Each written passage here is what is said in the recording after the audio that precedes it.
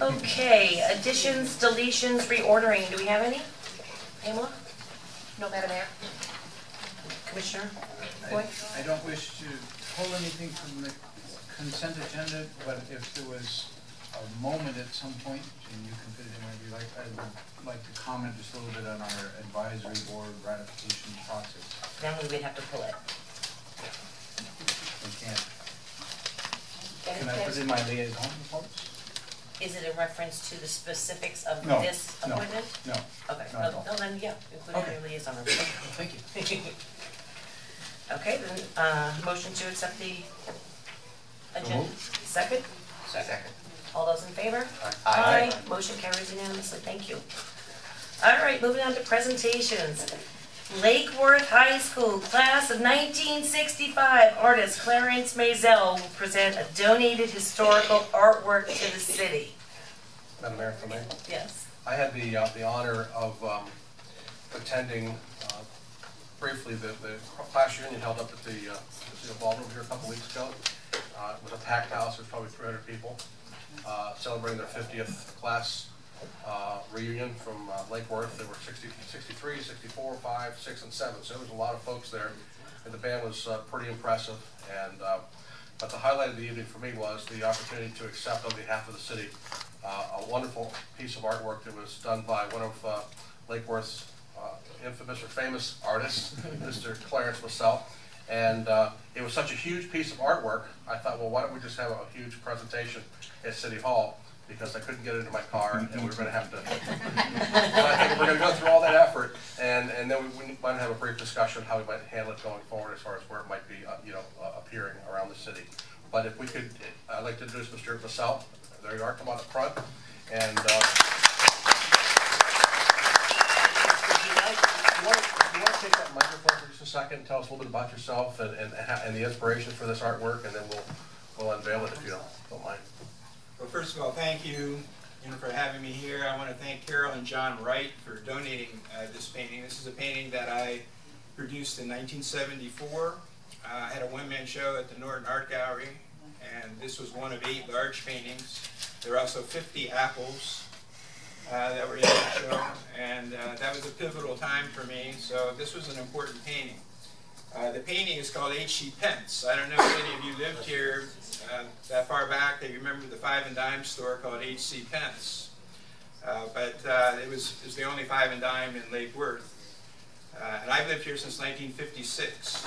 My grandparents came down here in the 30s and in the 40s, and they settled here in the early 50s. I went to 3 different elementary schools here in Lake Worth. I went to Highland 3 different times. I went to South grade. I was in the very first class at Barton Elementary School.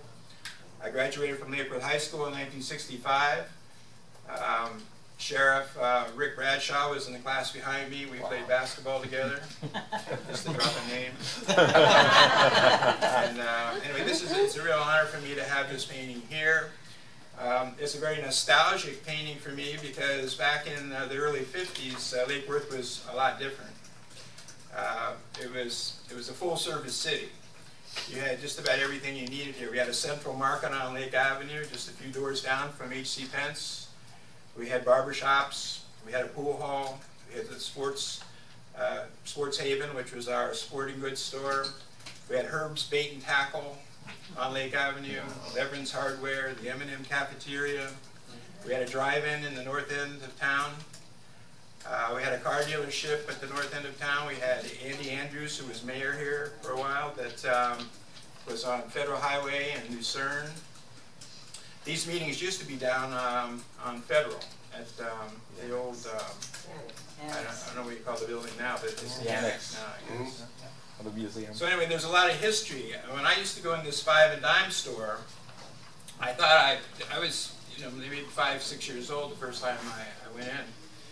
And I thought I had this magical power where I could walk into any 5 and dime and I could walk straight to the toy counter without making any wrong turns. And little did I know that most of the toy counters in the 5 and dimes are right in the middle of the store. So I found that out later. But it was a magic place because they had fresh roasted nuts. So there were certain smells. New chocolate. They had a chocolate counter. And it was an old store, so you had wood floors, and it's been converted now. There was a Rexall drugstore on the corner of Lake and Dixie. So there's been a lot of changes, but I think living here as long as I have, I've seen the diversity come through, and I think it's a much better town now. We have people from, I think it's one of the most diverse cities in the state right now because of our population here. It's such a diverse population. I think it's a good thing. Anyway, I don't want to take up any more of your time. Do you want me to just... Madam Mayor? Yeah, sure. Do we get to look? This is really, really good. That was with behind the picture. Thank you.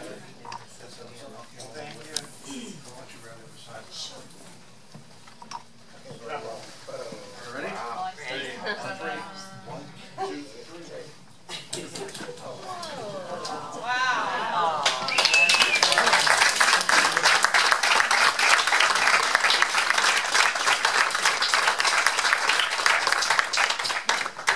I've been in a series of these were, the friends that I've been in the art shop in Lake Worth, I've been in a couple stores in West Palm, but this had the most nostalgia for me because it goes back so far. So I don't know, do any of you remember H.C. Pence? Yeah. Yeah, there are a couple of you. Some of you weren't even born, I think. Anyway, thank you very much. Thank you so much.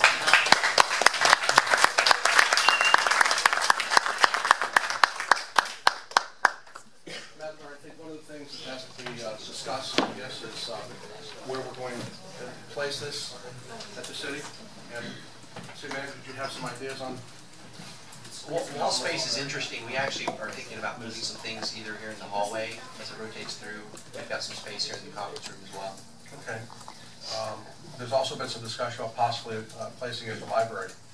So I guess it'll be on a rotating basis, if that's acceptable to the artist. Mr. Marcel, would that be? Fine with me. And again, thank you so much. What a gracious gift. Thank you very, very much. It's a beautiful piece of work. Well, we really need to thank John and Carol Wright because this painting for the last 15 years has been in Frank Kreidler's office. Frank Kreidler used to be the city attorney for Lake Worth. Oh. And it's been residing there. He's been babysitting it for them because they live in Washington, D.C. Right. And here, but they didn't have room for it here. Well, So I'm sure we can find some very nice places to display this beautiful piece of work. Thank you very much. Again. Thank you. And Vice Mayor, I think that if it tours around, that's okay, but I'd like it to end up right there so we can see it. So we can see it when it's done its major tour. And that everybody that comes in and out of City Hall can share in that every single day. That would be wonderful. Commissioner McCoy? And I'd just like to reiterate a suggestion I made at one of the previous meetings that I think our ballroom as sort of a central focus up at the casino building might be included in part of the rotation or maybe a permanent home. Because it's a big painting, so it needs space to see it and appreciate it. So that's a thought too. Sounds good. Thank you again. What a treasure. Okay. Item 5B, Flag Day Ceremony at Bryant Park by the Lake Worth Scottish Rite.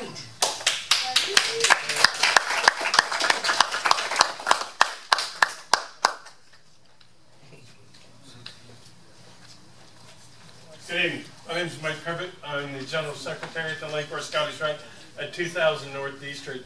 And by the way, I graduated in '66 from Lake Worth. So we got Lake Worth High School well represented tonight. The Lake Worth Scottish Rite has been a citizen of Lake Worth, I don't know whether you all know this or not, for 97 years. Wow. I don't think there's but very few things in the city of Lake Worth that have been 97 years, but we have. But in 2008, we were given the honor by the city of Lake Worth to do a Flag Day celebration on June 14th. And we want to do that again this year, and I'd like to invite all of the council in. I need your help in getting some word out on how to get the members of this city out. We will be there on the 14th, which is a Sunday, at 6:30. It'll go from 6:30 to 7:30 in we honor the tradition that was set forth by the Congress of the United States of celebrating our flag at 7 o'clock at night. We do this every year, and as long as I'm around at Lake Worth Scottish Rite, we're going to continue to do it every year, whether it's there or someplace else, but we are going to honor our flag. We were mandated to do that by the Congress, and if you're within the sight of the flag at 7 o'clock at night, you're asked to stop and do the Pledge of Allegiance, and we're going to be able to let you do that. We do a couple of other things. We have the Cub Scouts there. From time to time, we've done things with a historic flag set and told everybody what each flag meant and how we got to the flag we have. As a sidelight, if you want to see a piece of history, come to my office at 2000 North D Street, and behind my desk is a flag from 1770. Wow. So it resides here in Lake Worth. So once again, I want to thank you for allowing us to do that. The only thing that we ask of the city of Lake Worth is that if you will have power turned on for us, we have our own speaker system. We have everything. We'll take care of it all. We'll get it cleaned up. Come out and join us. We will also be at the evening on the Avenue of the 12th passing out a book called Freedom Documents, which we print and pass out in the state of Florida, about 40,000 copies a year. It has all of our major documents in it, so if you want to get one for a kid or grandchild, come there and get it, and we'll be passing out some small things too. Thank you. Thank you. Thank you. And I would like to say to the city manager publicly, if you've never been out to the Scottish Rite, you really need to see that facility. And I would just make a suggestion. I know a lot of times we're trying, when we do special workshops and we try to take things out of City Hall on the road, and we've had a number of issues with recording or taping, and that's why we do things the way we do. We might want to consider using that building because it has access for a lot of people in that auditorium. We might want to try out, if you'd be willing to let us try out our technology there. Absolutely. Because it's always been an issue when we take that technology on the road. But that sure would be a wonderful place to have those meetings and have as many people as we need to have. It's a great facility, and I encourage you, even if it can't happen for some reason, you get out there and see it anyway. It's a great piece of history. Vice Mayor? Thank you, Madam Mayor. And speaking of Flag Day, I had a request from the public.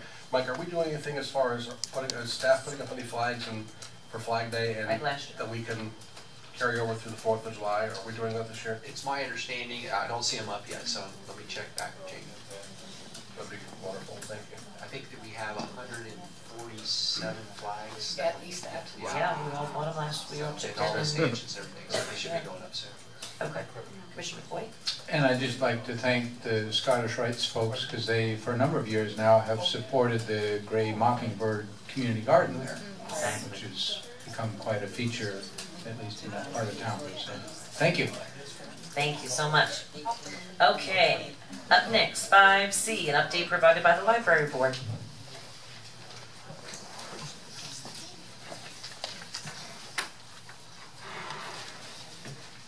Good evening, Mayor, Commissioners.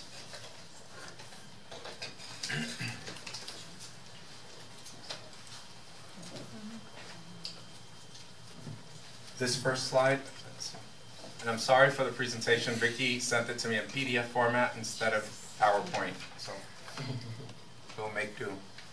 This is the present state of affairs of our Simpkin Trust Fund. As you can see, in fiscal year 07-08, there was still 907,000 plus left, and this fiscal year it's down to 186,000 and a half.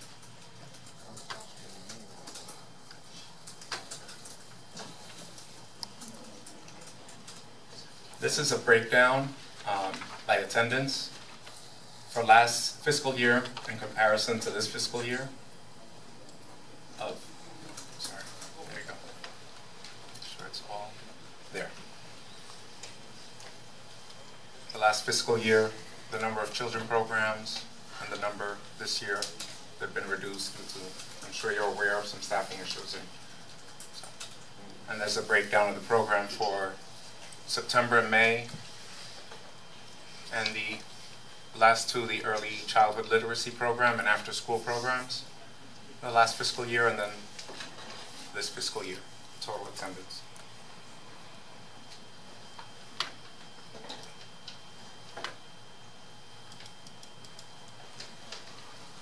As the slide depicts, it's 2 sessions per week of the Early Childhood Literacy Program. Those are Tuesdays and Thursdays at 11 a.m. The average attendance, let's see if there are 21 students per session. These are our museum class hours, the library hours.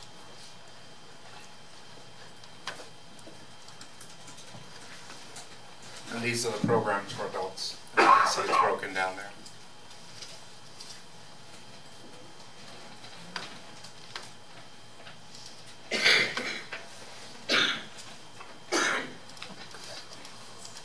We've got an exciting new do-it-yourself craft program.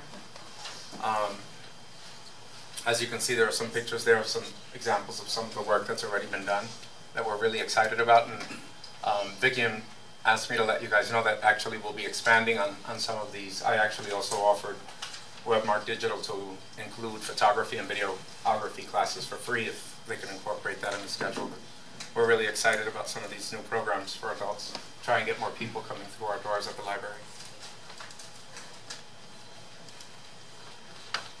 We had several Meet Your Author events. As you can see there. We're really improving our user experience. As you can see, here's just one of the before and after pictures. And I had taken some more, but wasn't aware that it was after the deadline to submit any more digital data to Pam. But there's some great changes going on in the library, and it's getting a whole new facelift little by little inside with the little resources we have. For example, on the upstairs, the bookcases used to cover all the windows, and it looked like some spooky kind of attic. And just changing that and exposing our windows, it makes it look like a whole new room up there. Anybody who's been up there and who hasn't seen, and we're only halfway through, you'll see the difference when you go up. It really changes the whole.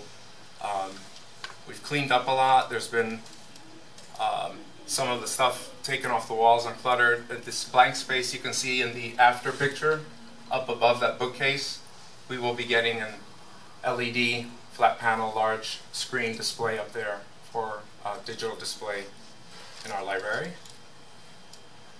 See, look at the difference. That was before. And look at the difference once the bookcases have been moved and that's in some sunlight. And we're still halfway through, and we can use some volunteers. And so anybody with some free time and wanting to do, like the prayer said, do something and benefit our city can volunteer over at the library board with helping us with these projects.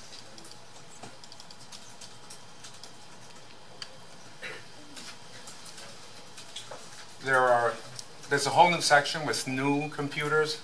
There's a section that has already been cleared out and will be furnished for a section where children, so parents can come in with their kids and their kids can play and read, and have an area where the parents can supervise them as they're doing their resume or applying for a job. That wasn't there before, as you can see. Let me pull the slide down. So that's the new area where the children can play while the adults are in the upper area here on the computers.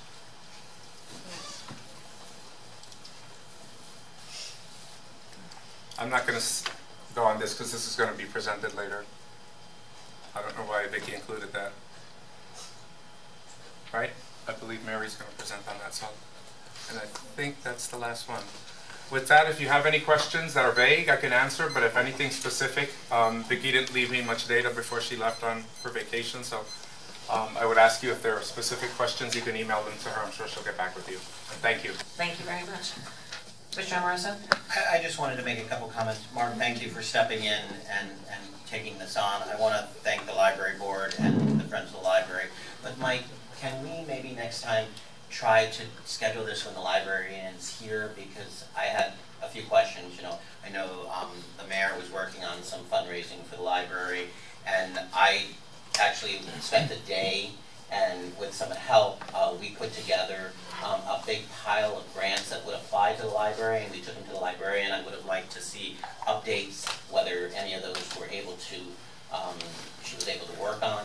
We also have a grant that covers the library librarian that will be ending soon, so we need to maybe talk about that in budget discussions. I would have liked to see maybe the librarian had, or the Friends of the Library or the library board had thoughts and ideas on how to replace that librarian or continue that grant. So maybe moving forward we can get some of those answers, especially if we're going into the budget. We need to make those decisions that are based around the library. Thank you. Andy, I just want briefly, on the fundraising side, one of the things I started lobbying for with an organization that gave me an award last year for community service, which is the Palm Beach County Curry Festival. And I gave them the idea of possibly doing it this year in our Bryant Park. And I know they've met with some of our event people already. And what they do at this event, they have food vendors and whatnot, and then at whatever's collected, they donate 50% to a nonprofit. And I asked them, would they do that this year for the library? And they've agreed to do that, so it's just a matter of continuing. I believe it's in October when they have this festival every year. Yeah, the Palm I Beach County met with them Curry. too, so You met with Doyle I'd like and to okay, see, Derek. you know, if the librarian's working I'm on always something like trying that. my best to help our library. It needs all the help it can get. Great, thank you. All right. Moving on next, 5D, Vice Mayor Scott Maxwell to announce recipients of the 2015 Resident Education to Action Program, the REAP grants. Well, thank you, Madam Mayor. You know, as we all know, that our city is faced with a lot of challenges, large and small, and many of these challenges often are met, if you will, by the good work and efforts of our neighborhood associations. And we are very blessed here in Lake Worth to have neighborhood associations that essentially cover every square foot of our city from north to south, east to west, which I think is quite remarkable, because I don't think there's anybody else in Palm Beach County that can brag in such a way. But over the years, our neighborhood associations become more organized and more sophisticated, and have been participating in this Resident to Education Action Program, which, by the way, I believe I participated in the first one back in the day, 2001 or whatever.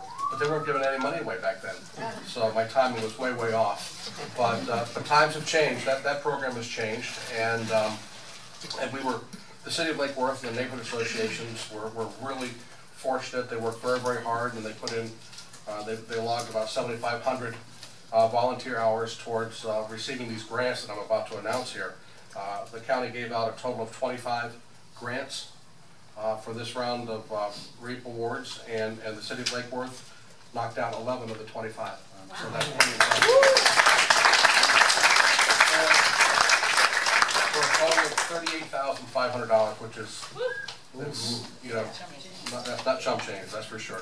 So what I'd like to do is a couple things. First, I want to announce the names of the different organizations and neighborhoods and what they received. And I'd also like to invite Mary Lindsay to come up and speak a little bit about her participation in this, because she has been, in my mind, a driving force in getting these grants, getting everybody motivated and signed up, and kind of mentoring them, if you will, through the grant process. She's been a real guiding light, been a real help for us, and she's been a very big help, from what I understand, at the county level too. So they're very high on Mary Lindsay and very appreciative of her efforts. So without further ado, let me read off in alphabetical order the grant awards, and they are as follows. Bryant Park Neighborhood Association, $1,002. That's going to be to help them with the Crime Watch program. Lake Worth College Park Neighborhood Association, $5,000. Wow. That money is going to be used primarily for the little free libraries that we'll hear a little bit about in just a few minutes. Cottages of Lake Worth, $5,000. Roger Hendricks and his group has done a real fine job of really going out and mapping, if you will, our cottages, and really promoting the benefits of redoing and maintaining these really nice cottages we have all over town. Downtown Jewel Neighborhood Association, $1,400. They're also going to be participating in some crime watch programs with some signs and whatnot. Lake Worth Visitor Center, $2,000.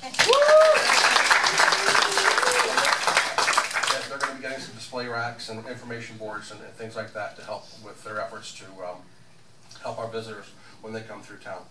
NAPC Neighborhood Association President's Council, $5,000. They too will be working with the free library program, and is no different than John Faust. They're also going to have a big party. No, that's not true. John, I'm just kidding. Parrot Cove Neighborhood Association, $2,000. They'll apply for their 501c3 tax exempt status, so that's pretty cool. Pineapple Beach Neighborhood Association, 5,000 big ones. Clean, don't litter, so they're going to get some trash cans and hopefully have their logo painted on some of those trash cans around their neighborhood. So that's a pretty neat initiative. Royal Ponciana Neighborhood Association, $1,500. They too will be dabbling in the Crime Watch business a little bit and getting some signs put up around throughout their neighborhood. South Palm Park Association, $3,200. And this is kind of a new, neat initiative. They're going to be focusing on new homeowner welcome kits and literature for the city of Lake Worth, which I think is pretty nice. So thank you so much for South Palm for doing that. It looks like there's another one for South Palm. I don't know how you got the double dip here, but you got another $2,200. This is also to help you with your Crime Watch program with the signage and whatnot. So congratulations. And last but not least, and this is what Mark was speaking to a little bit ago, the Friends of the Library, $5,000. So establish a citywide network of take a book, leave a book. So, so congratulations to all 11 organizations. You did a really great job. It was a little bit uncomfortable for me because, as I said, I got to participate in the ceremony. And originally I thought I was going to be, for some reason I got the idea that I was going to be the only elected official, but there were 3 or 4 elected officials. And as they were reading out the names, it became more and more uncomfortable for me because the guys next to me were nudging me like, hey guys, you're going to leave some for us. So, so Lake Worth really put on a hell of a show, and I personally am very proud, and I'm sure everybody else is very proud of the effort and the results that you got this year from your grant process. So Mary, if you want to come up wherever you are, if you're here, and tell us a little bit more, and then I'd like to have, if you all brought your little checks, if you all want to come up for a photo op, that might be a really cool thing too. So Mary, take it away.